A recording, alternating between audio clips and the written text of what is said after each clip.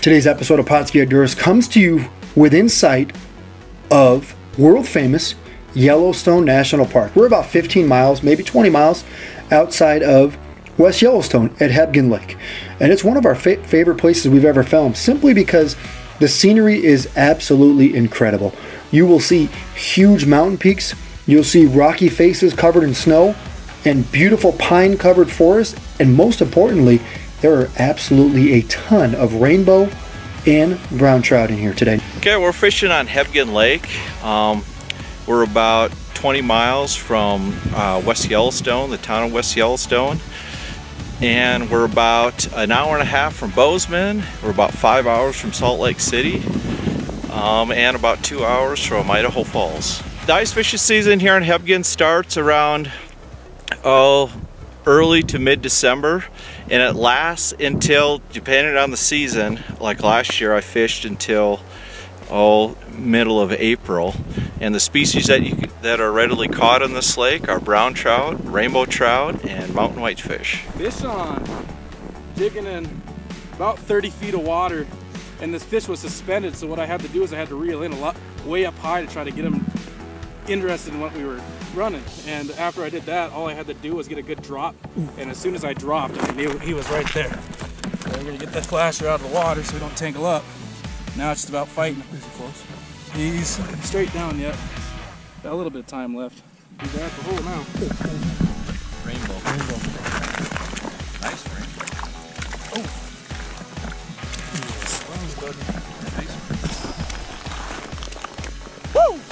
Woo! Let's go.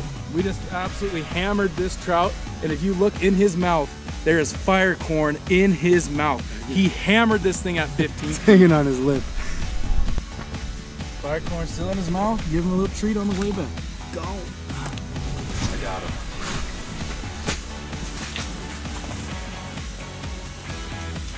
Oh, he's staying down. Might be a nicer fish. Is he close or not? No, yeah, he's right under the hole. Oh, there he is. Nice trout. Nice rainbow. Now another nice rainbow caught on plastics and anise fireball. We're gonna let this guy go down the hole. Catch him another day. Hi, I'm out here on Hebgen Lake today using a medium action rod, using a little rattle spoon, and I'm tipping them with these awesome anise scented fireballs.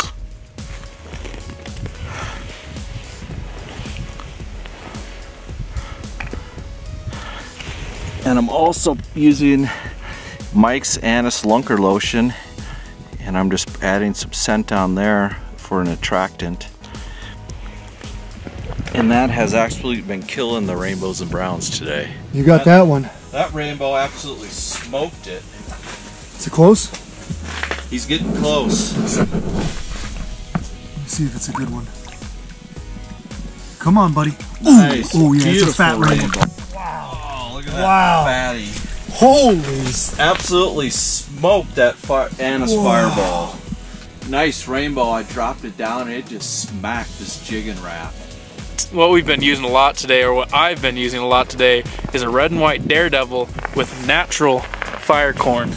And what has been happening is that we have been actually missing some fish, and when we miss those fish, we lose the corn. And if the corn's gone, you have absolutely no attractant and the fish don't care. But if you put this corn on it, I mean, it's night and day. I mean, they're hitting it and they're destroying it. Fish on, fish on. He hit it at, I don't know, about 25 feet. I mean, oh yeah, he is not wanting to come up very bad. Did you see him? I don't see him yet. But he's fighting pretty good. He doesn't want to come up from that depth very badly. Oh yeah, it's a nice fish. Nice fish, nice brown. Oh, nice it's a brown. Oh, come on. Come on, brother. Yes. Let's go. Woo! He was sitting about 15 feet of water. Got the spoon right on him and he just absolutely whacked it. We're gonna get him in the water.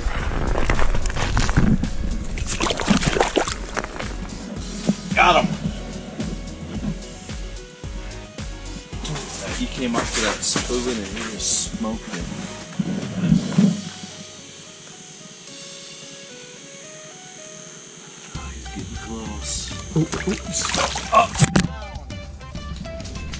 Got a brownie. Yeah, it's a very underutilized ice fishing lake.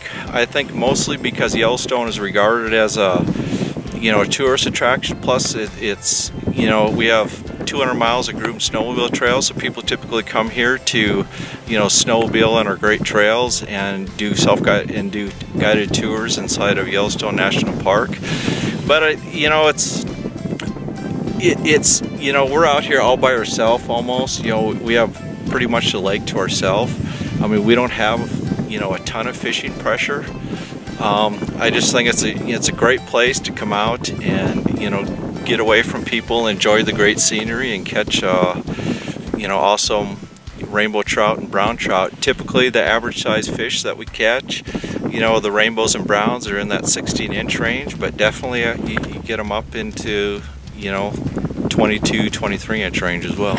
We fished this lake before. This is our second time we've been here, and we tried to move to a couple different spots simply because we wanted to catch brown trout. Sure enough, we ended up catching a couple beautiful brown trout today, in addition to all those rainbows. Now, all of our fish came on 2 different baits today. Mitch used his Daredevil spoon that he fell in love with and tipped it with natural fire corn. That corn has just got some great scent to it, and it worked really well. And then Chris, he doesn't veer far away from what he does every day. He grabs those chartreuse anise Pautzke fireballs, and he tips them on a little jig, and then he takes Atlas Mike's anise lunker lotion and adds it on the jig. He thinks anise is the key to catching trout here. And you know what? I'm not going to say he's wrong, because he caught a ton of fish today. Now, all of our fish came through the ice.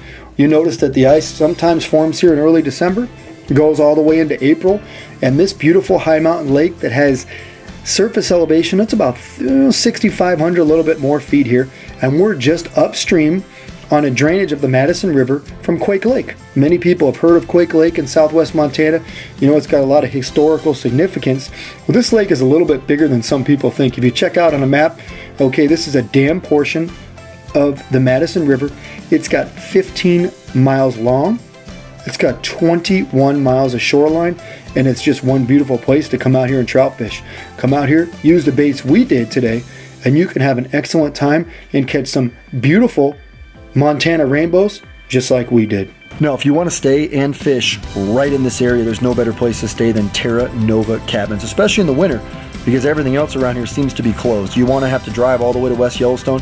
You're looking at 1 mile from the dam where you're going to be fishing. Beautiful cabins, excellent cell phone service. We didn't stay here, but if we came back after seeing the cabins, this would be where we stay. Beautiful place to stay, winter specials. What more could you ask for?